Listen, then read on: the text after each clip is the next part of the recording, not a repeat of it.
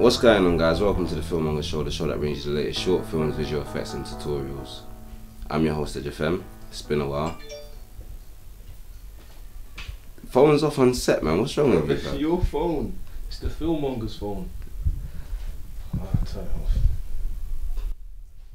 He's got a mic all in the camera. It's been a while. Regardless, we've been working, and today we're here to bring you another great tutorial on an effect from our latest short film, Guns Action Cliches. And if you ain't seen it, you know what to do. Get the fuck off this video, get to watching it, then come back here. Obviously, you know how it goes. I love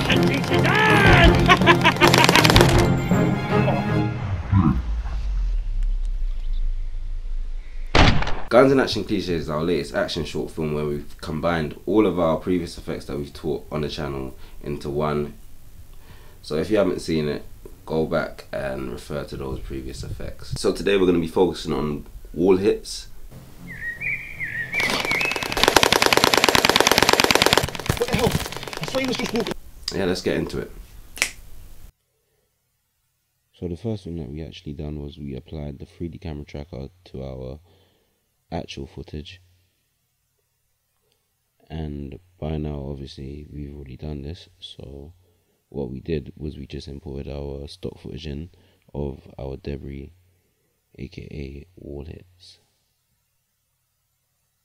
We then turned it to a 3D layer and parented it to a null that we had already created from using the 3D camera tracker to analyze the footage. If you don't know how to do that, just refer back to another video. We do teach it there. It's not hard. Alright, moving on, we repositioned our stock footage in the scene. We also changed the time that it actually offset so it would look more realistic. We resized it as its 3D layer. We rotated it a little bit. We adjusted the size.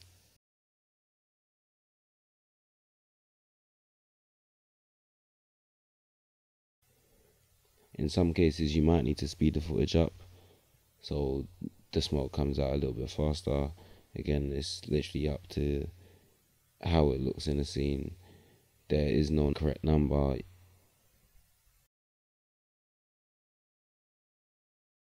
Lastly, we color corrected our stock footage to make it blend in with the scene, as color correction is very important to making your composites look great.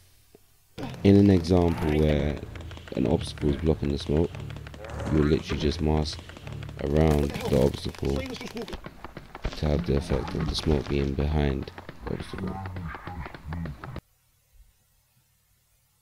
And that's it. It's pretty simple. Again, if you need to know a bit more, if you feel like I didn't explain it properly, please just leave a comment. I will respond. Let me know. The example that we actually used was when we was making the floor hits. However, it's the same process to make the wall hits, so you shouldn't struggle with the effect at all.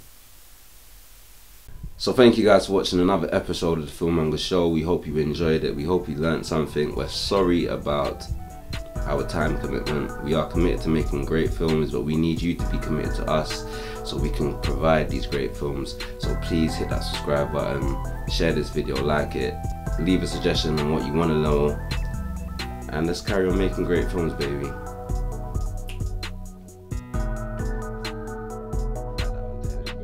That one there was sweet, innit? Like that.